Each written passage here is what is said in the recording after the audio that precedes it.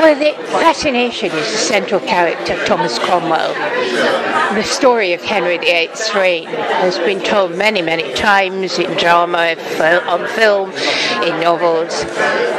But the most interesting man has been left out of it until now.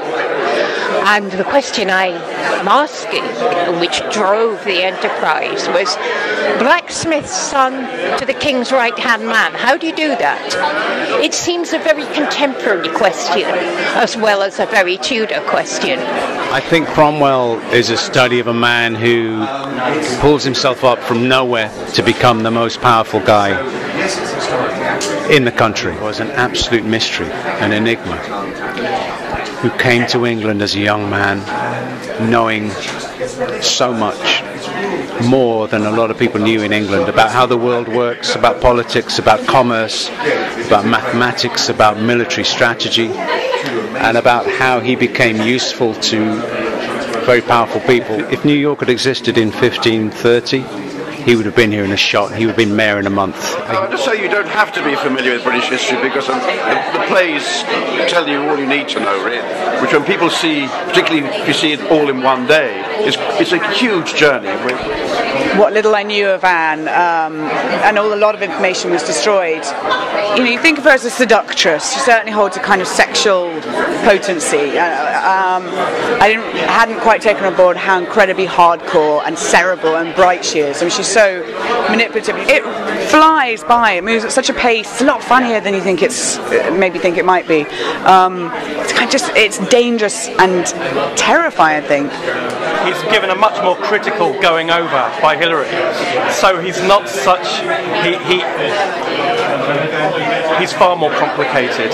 He has a dark side, as all the characters in this play do. It's a universal story. It's amazing how it just keeps going.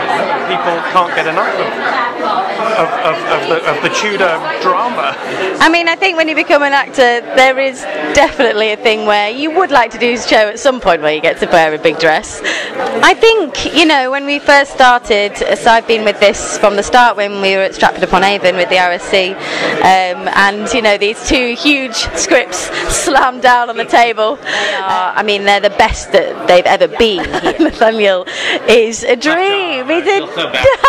He's a dream to work with. That Catherine and Henry were married for 22 years, which I didn't appreciate. And I think he was married to all of his other 5 marriages, amounted to about 8 years. So she was the keeper. She had 6 pregnancies. 1 child survived, who was Mary. She had 1 boy who survived for 52 days. He was called the 52-day prince. So I hope they kind of are excited by seeing these iconic figures who are very human, all rushing around trying to make sense of everything. And so I hope it gives them a kind of fresh feeling about the Tudor era.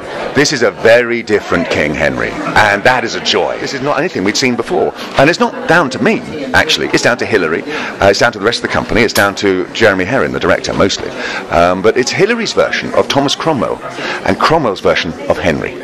I jumped out of a cab on 30th Street, and people were recognising me from the posters already. I go, yay, we're here! And you know, bringing a show to Broadway. I'm in my 40s now, but has been a constant goal throughout my career. Something about how Cromwell as a character and our portrayal of him connects to contemporary culture. He occupies a morally grey area that seems to speak to our times very specifically.